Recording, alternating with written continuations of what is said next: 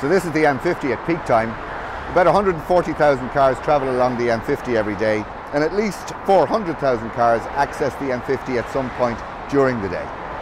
Traffic congestion is estimated to cost the economy up to €3 billion by the year 2030.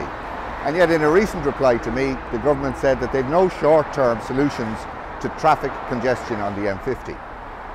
On the other side though, Transport Infrastructure Ireland say that variable signage could actually increase capacity on the M50 for about 4 or 5 years.